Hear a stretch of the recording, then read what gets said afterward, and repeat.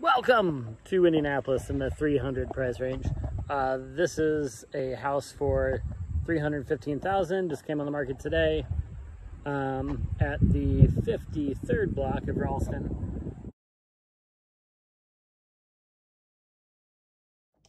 So walking in, decent sized living room, opening up to an actual dining room area. Looks like at some point this was updated with a nice screened in porch, high ceilings, a little sitting place out there. Kitchen, just a little alley kitchen here. Newer cabinets, decent countertop. Nice size window looking out to a little tiny deck out there. Looks like real tile here. So a little bit stepped up from the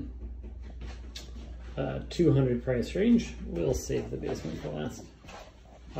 Not much. I mean, same, looks like the same square footage, so I'm assuming this might have a few extra touches, and really think the biggest jump is just going on this side of the southern side of Robertville Avenue. Looks like everything's updated. Subway tile shower. The vanity there, bathroom renovation. 2019 bathroom renovation. So it looks like everything's just freshly painted, newer hardware, newer windows, refinished hardwoods in 2019. Those look nice. They looked nice in the last one. Kind of nice they did a little double closet organizer, 2019. Linen closet. So this is your basic 2-bedroom, 1 bath. So you can see the house we looked at yesterday, 100,000 less, actually had 3 bedrooms, 1 bath. And I think that one will probably go quick because this is about the same size, just split up differently into 2 bedrooms instead of 1. We'll pop out here for a second. Nice. I mean, it looks like the garage is nicely buttoned up. The driveway has been sealed recently. Weird little hill back there, but pretty private backyard.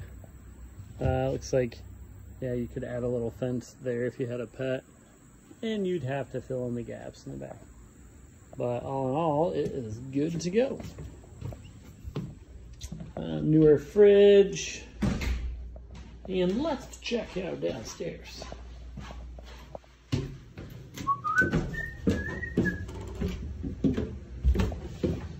So, I mean, another easy thing people can do is put down some vinyl plank, like hardwoods.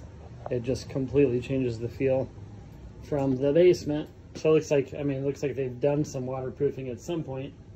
Which would allow some sort of flooring to be put down here without an issue. Another thing you can do, oh, here you go. Waterproofing, 2019. They hit the lottery in 2019. They just started spending money.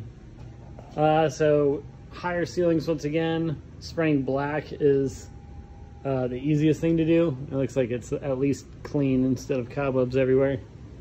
And it wouldn't take too much to drywall the whole basement and the ceiling to make it kind of bumped up to another feel.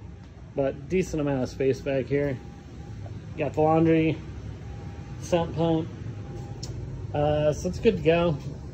Not sure how quickly this one will go, but everything seems to be buttoned up nice. But that is what $300,000 gets you nowadays. About 10-15 years ago, this would oddly be around half that price. It's crazy things went up that quick. But that's it.